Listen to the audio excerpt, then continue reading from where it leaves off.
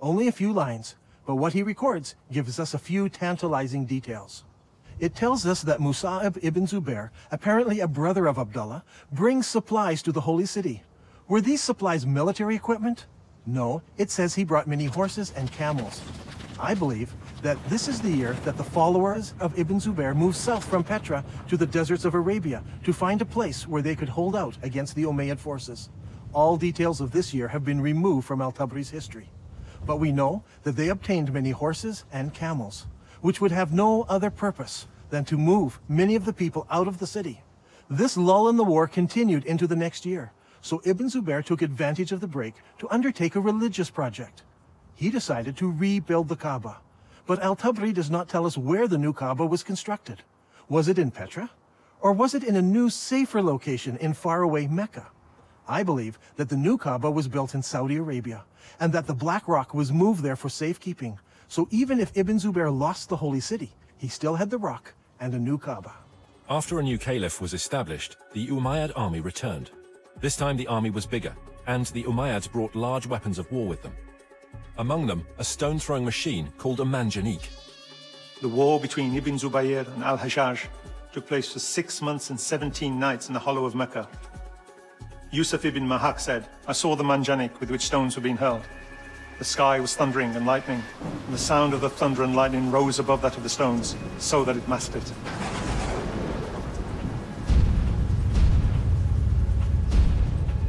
During the fighting, Ibn Zubair took refuge in a ruined building beside the Kaaba, and this began another battle, which completed the destruction of the Kaaba area of the holy city. Eventually, Ibn Zubair lost the battle, but the cause was taken up by those in the city of Medina in Saudi Arabia and by the city of Kufa in Iraq. I believe that during this time, the Islamic world was thrown into contention. Should they pray towards Petra, or should they pray towards Mecca? The great Islamic empire had divided into two. Originally, the Umayyads ruled from Damascus, and they prayed towards Petra. But they were defeated in battle, and now the eastern part of the empire was ruled by the Abbasids, who all constructed their mosques facing towards Mecca. It was during this exact time that we see a change in mosque construction. Before this, every new mosque constructed faced Petra. But now, for the first time, some of the new mosques began to face Mecca in Saudi Arabia. But the problem still existed. What do you do with the old mosques? They were built facing Petra. It was during this time that mosques began hanging a sign on the wall to indicate the direction of prayer. It was said in the reign of Uthman that the Caliph ordered that signs be posted to the walls of the mosques in Medina. This was so that the pilgrims could easily identify the direction to which they needed to address their prayers. Now this is a very interesting development, because up until this time, mosques were built so the faithful had only to face the Qibla wall and they faced the holy city.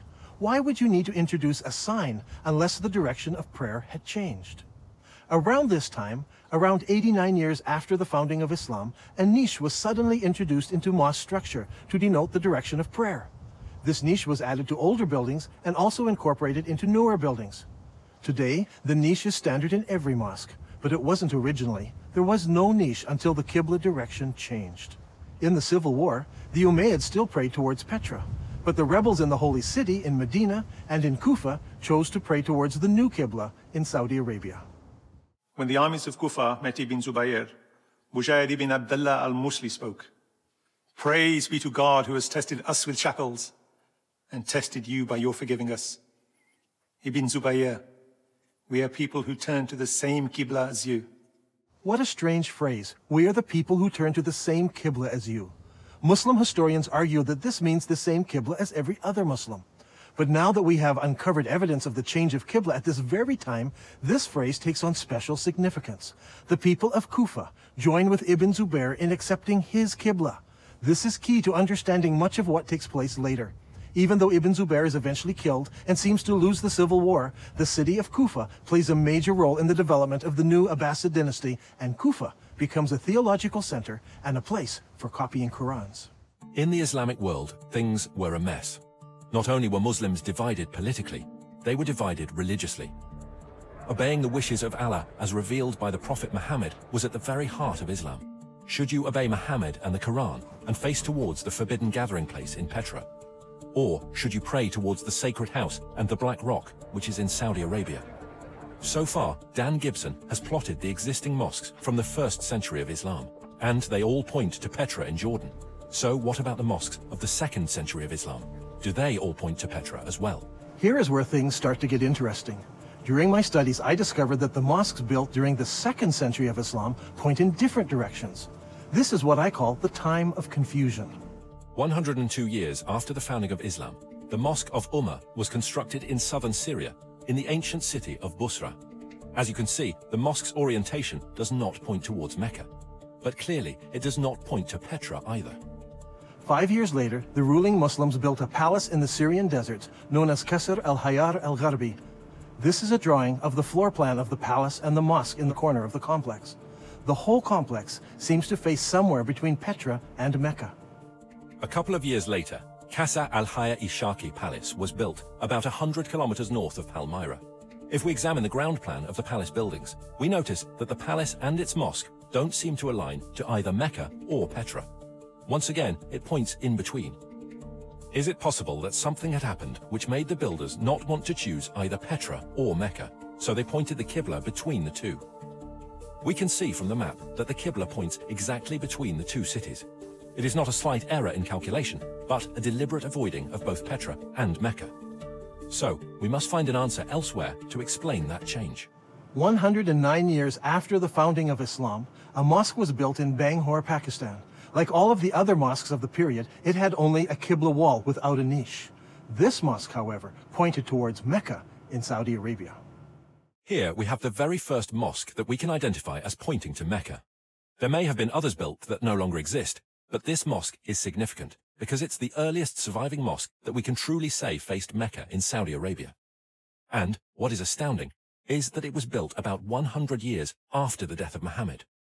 This is very late for Muslim historians, and it is going to cause traditional Islamic history all kinds of trouble.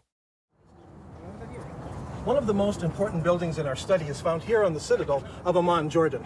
This Umayyad palace was built about 122 years after the founding of Islam. Now, if you remember, we looked at an Umayyad mosque built over here. This mosque points directly towards Petra, but when they built the palace, its Qibla direction was directly towards Mecca. So clearly, the Qibla direction changed sometime between the construction of those buildings and the construction of this palace. This will help us determine how and when the Qibla direction changed. Remember, it was during the construction of this palace that the name Mecca first appears in literature anywhere. الغريب أن مكة لم تذكر طول هالسنين هذه لا في الكتب الأدبية ولا الكتب الإسلامية، ولكن ما تم ذكرها إلا عند تغيير القبلة، وهذا شيء غريب جدا. يا ترى شنو الأسباب؟ يعني المفروض أنه يذكر حتى في الكتب الإسلامية في تاريخ الإسلام، ولكن لم يذكر هذا الشيء إلا عند تغيير القبلة. هذا شيء غريب. The next major mosque that was constructed was built 32 kilometers south of Amman, Jordan. This was known as the Mushatta Palace and Mosque, and it was built in 743 AD. As you can see, it was a very large and impressive Umayyad palace, with the mosque located in the southern part of the structure, facing Petra. Indeed, the entire complex faces Petra. What makes this interesting is that it seems that Islam is now split into several groups. There were the traditionalists, who built their mosques like this one, facing Petra. But there were reformers whose mosques face Mecca. And there were others who were not in either group, and they refused to select either of those qiblas. During this time, a significant change took place in Islamic history. The Umayyad rulers of Islam in Damascus were defeated by the Abbasids of Kufa. In 754 AD, Al-Mansur, the new caliph, commissioned the construction of a brand new eastern capital, choosing Baghdad in Iraq as his site. The new city was built on a spectacular design. Rather than the haphazard shape common to most Middle Eastern cities, this city was built in a great circle. The designers went out to a brand new area and used ashes to draw out the city plan on the ground prior to construction. The city, which was completed in 767 AD, was 2 kilometers in diameter. As you can see on this drawing, the main mosque of the city had no niche indicating the direction of prayer. That was to come later. One wall was used as a Qibla wall, and that wall pointed directly to Mecca, as would all of the other mosques built from now on by the Abbasid rulers. If this is all true, then the Prophet Muhammad and the first 4 rightly guided caliphs in Islam, and the following Umayyad rulers who ruled Islam from Damascus, all prayed towards the city of Petra. But late in the Umayyad reign, something happened that caused the builders to change the direction of their mosques. Some pointed to Petra, some to Mecca, and some chose to be neutral and point between the two. This created a problem for the western half of Islam. The people in the west were still loyal to the earlier Umayyads. So the Islamic world is now split into two. The Abbasid rulers in Iraq control the eastern part of the empire, and the Umayyad rulers control North Africa and Spain. This is an important time in Islamic history, because the Umayyads in Spain now blossom in culture and begin to build beautiful and impressive buildings. The builders in Spain had a problem. Traditionally, Umayyads all prayed towards Petra. But, as we're going to see, something devastating happened, resulting in future mosques no longer facing that direction. Their enemies, the Abbasids, now pray towards Mecca in Saudi Arabia, so they don't want to choose that direction of prayer. So what should the Umayyads do? As I examined the mosques built by the Spanish Umayyads, I discovered a most surprising development. These builders chose neither Petra nor Mecca. Now, as we have seen, some of the builders in the Middle East chose to point their qiblas between the two cities. But the builders in North Africa and Spain decided to do something completely different. Over the years, historians have always been puzzled by these mosques. Their qiblas seem to point towards somewhere in South Africa, but all of the African and Spanish mosques point to slightly different places. It all seems very confusing. However, when plotted on a map, we can see that the mosques of North Africa and Spain all have qiblas that are parallel to a line drawn between Petra and Mecca. So rather than choosing Petra or Mecca, they chose to make their qiblas parallel to a line drawn between the two cities. كل المسلمين يعرفون بأن مكة موجودة في السعودية، وأنت في نظريتك اليوم يعني تقول لي مكة موجودة في البتراء، على أي أساس أنت جبت هذا الفكرة؟ يعني شنو الدليل؟ شنو البرهان هذا؟ يعني برهانك ودليلك على هذا الشيء. احنا اللي عارفين أن مكة موجودة في السعودية، فعلى أي أساس أنت جبت هذا الشيء؟ If you're still not convinced, I want to show you something else. Do you remember when we discussed the Second Islamic Civil War? Ibn Zubair barricaded himself in the Holy City, and the Umayyad Syrian army surrounded him and kept him there for 4 months. During the month of October, the Syrians brought a catapult up to the city walls, where they lobbed rocks right into the holy places of Islam. How is this possible? Normally, people live behind the city walls. A catapult would simply smash down people's houses. But in this case, it said the catapult hit the holy places of Islam right in the center of the city. How is this possible? Well, here in Petra, there is a unique feature. Petra had city walls. In the north and in the south, the city walls crossed the valley. But in the north, the city walls did not go all the way to the canyon, because there was a watercourse running along the canyon. I believe the Syrians brought their catapult up the dry river course right to the place where they could lob rocks into the very heart of the city, hitting the Kaaba and the holy places of Islam. Archaeologists from Brown University have been digging here in Petra for many years. Their project was to excavate what is known as the Great Temple area. As they uncovered the temple, Dan was amazed to find evidence that supported his theory. One of the interesting features of this building is that people built defenses here against attack. See, here in this doorway, they closed it in so they could defend themselves.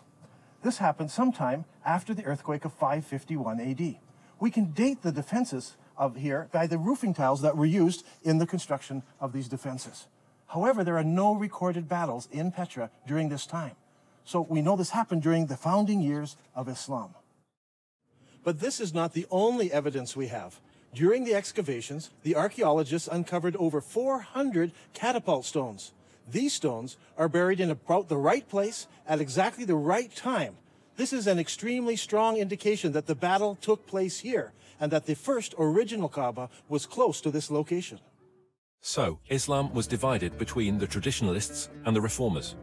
The traditionalists prayed towards Petra in Jordan, and the reformers prayed towards Mecca in Saudi Arabia, and others deliberately choosing a middle path.